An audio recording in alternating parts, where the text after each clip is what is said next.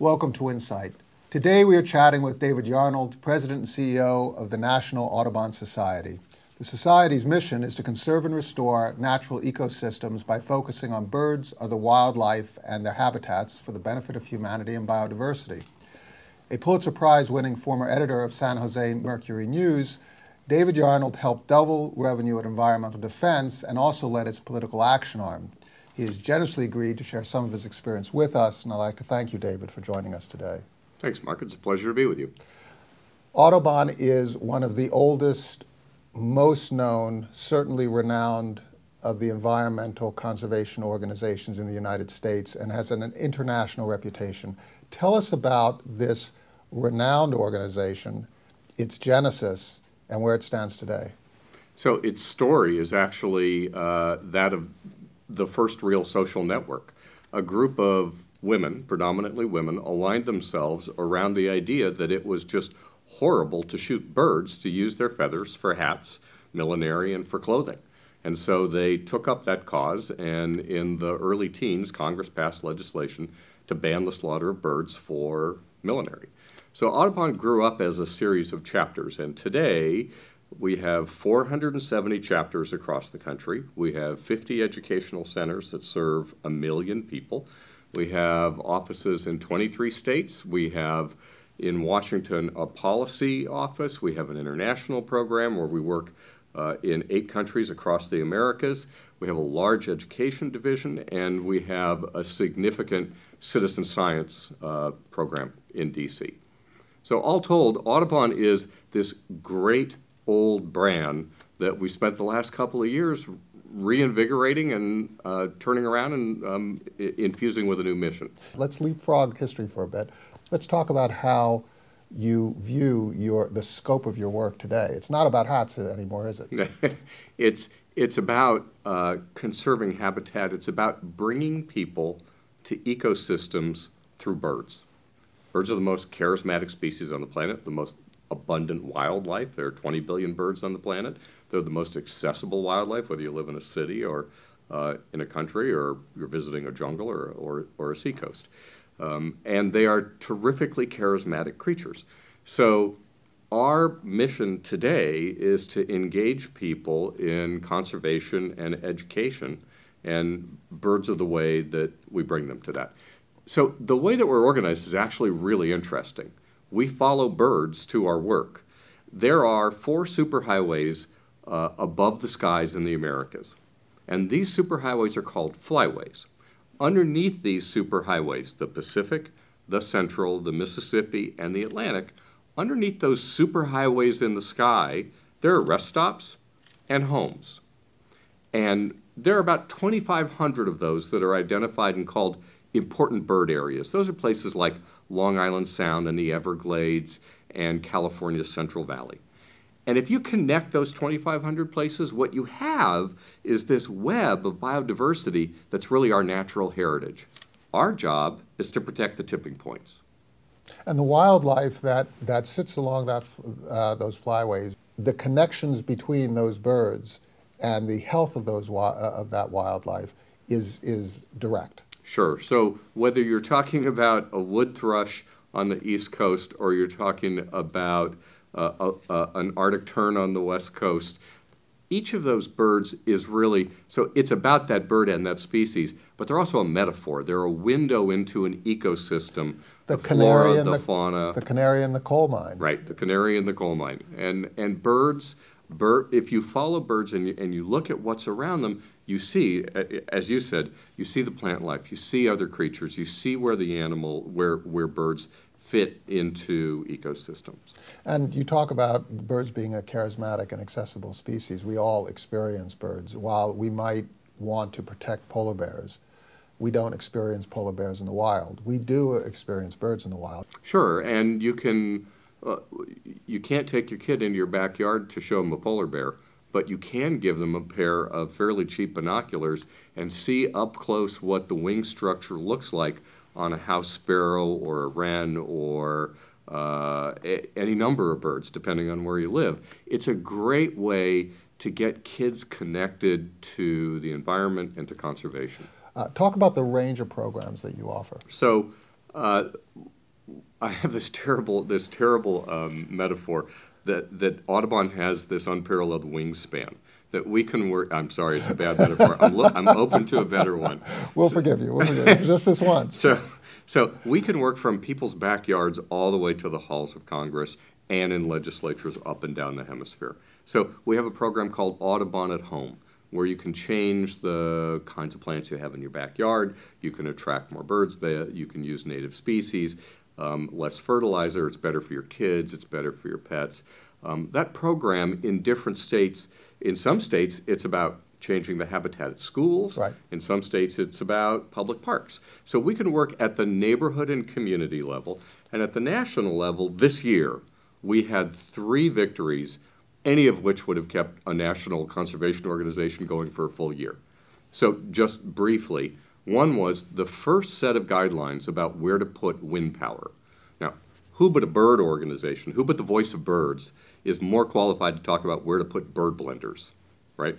So we worked with the wind industry and the Interior Department and other nonprofits to help issue the first set of guidelines about where should we put wind power, because we believe that it's important to deploy renewables and to reduce our dependence on fossil fuels. So, but go back to your reference to bird blenders, because not everybody will know what you mean by that. Yeah, so wind turbines are, depending on where wind turbines are sited, where they're put, they can be really bad for birds or minimally bad for birds. And so we worked with the federal government and the wind industry to find the places where wind turbines will produce renewable power and do minimal or no damage to birds and to their habitat. So that was one huge victory. A second one is the passage of the Restore Act. The Restore Act will send up to 80% of BP's penalties to the 5 Gulf Coast states that were most hammered by the Gulf spill. And we were one of the 3 NGOs that worked on that legislation, and it's a huge victory for restoring coastal Louisiana, which is the 5th largest delta on the planet. It's America's delta system. And the kind of money that's going to be devoted to that is of the scale that's needed to actually restore that amazing habitat.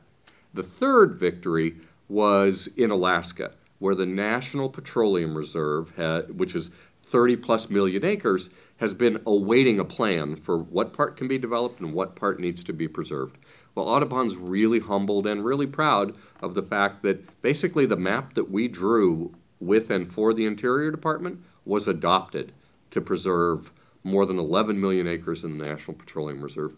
All of those are major landscape scale wins for conservation. So Audubon works at a really large scale, and we work in people's backyards. What's really interesting to me is how you triangulate amongst interests. Talk about how you do that. Yeah, so we actually have this amazing army of data gatherers. So Audubon has the ability and the history of gathering data every year.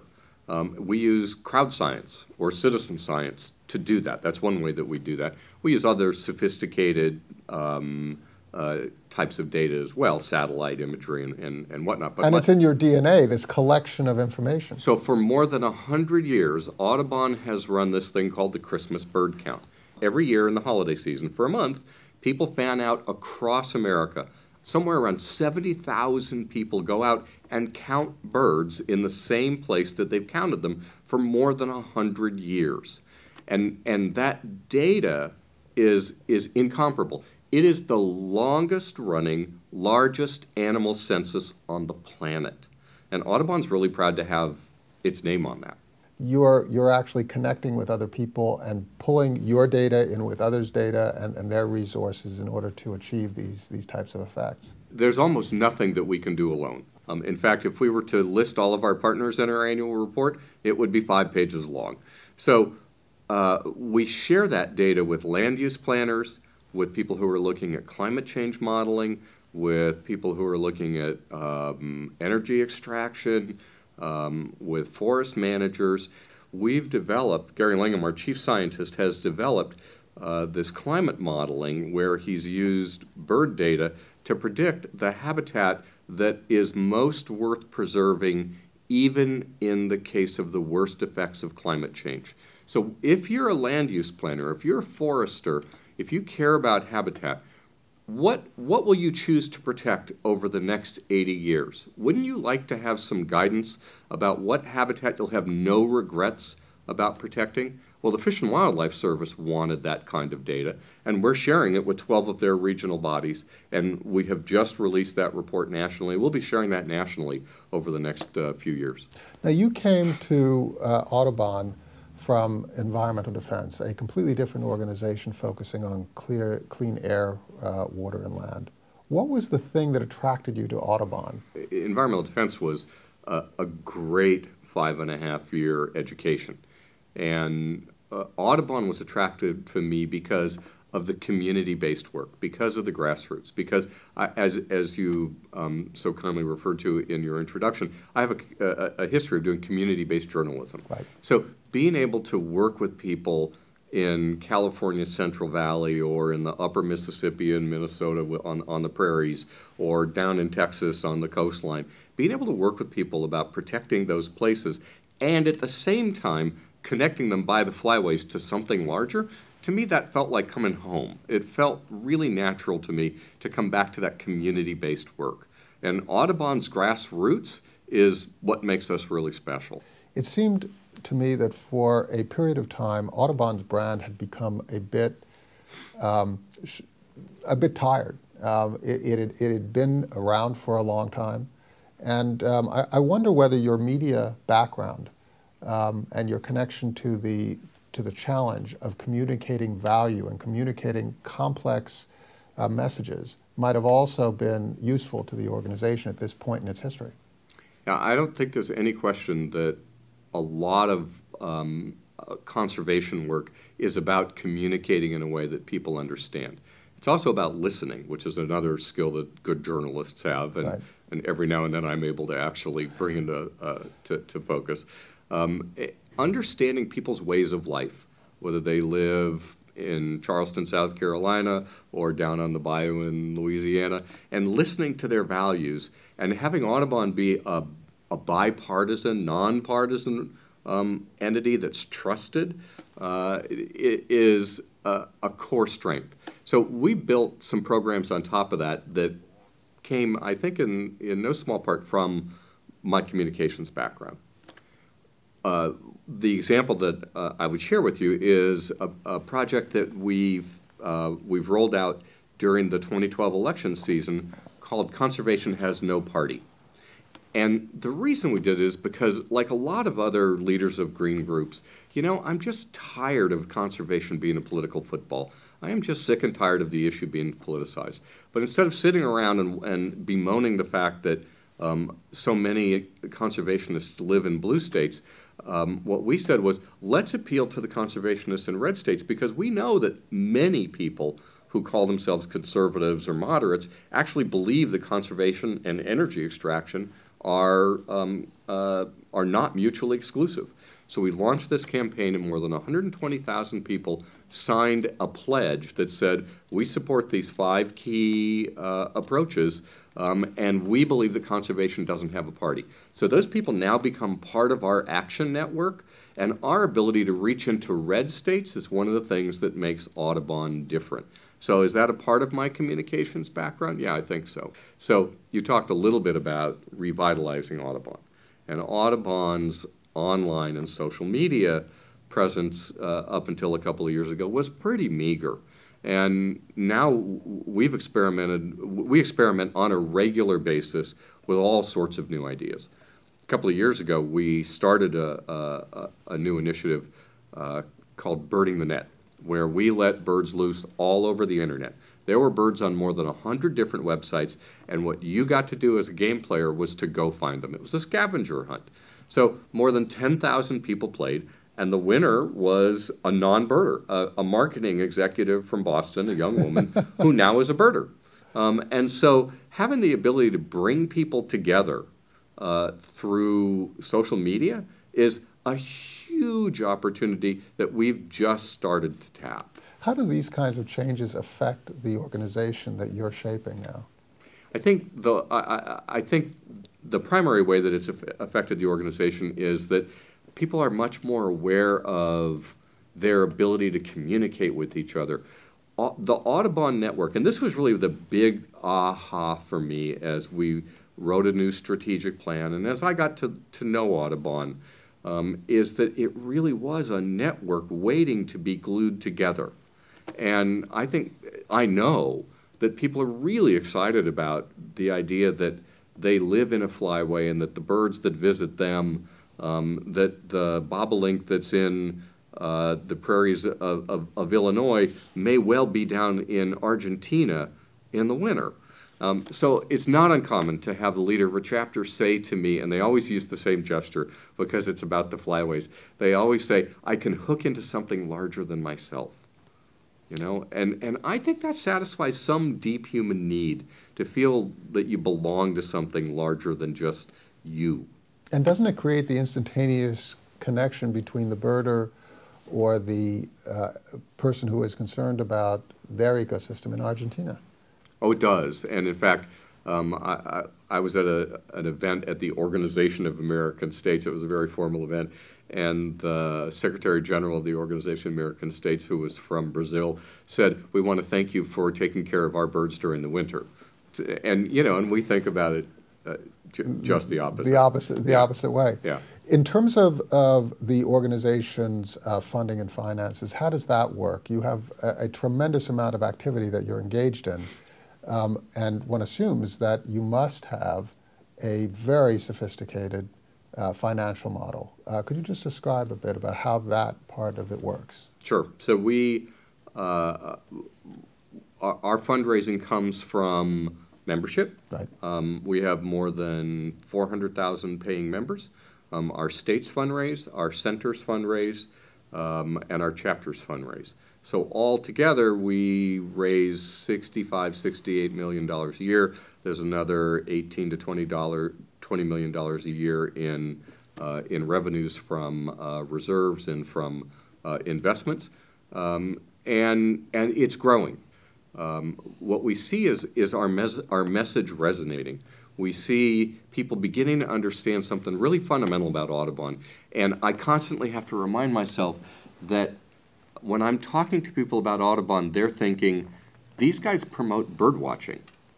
That's what they're thinking. And that's when they don't confuse us with the German highway company. Right. And so I was talking with a friend of mine recently, and he said, so wait a minute.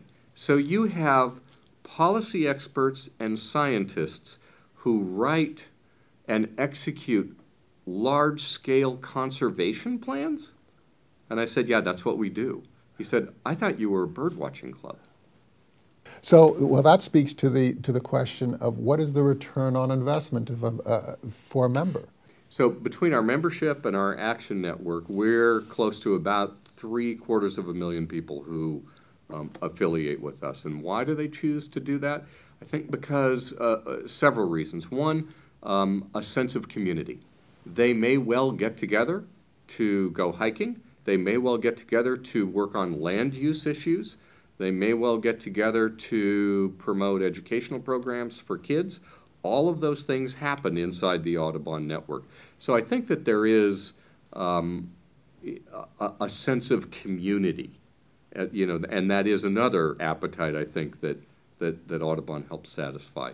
I think in addition to that, there's the affinity with the brand. Right. There's just this sense that we must be doing something good for birds and for habitat. And then for a significant and growing portion of our members, they recognize that we have political muscle. And when you're talking about a large-scale project like rebuilding coastal Louisiana, preserving 11 million acres in Alaska, if you could help make that happen, then you've made a real contribution to preserving a very special piece of the planet you were born on and that you're going to leave to others. So the part of the value is what you experience.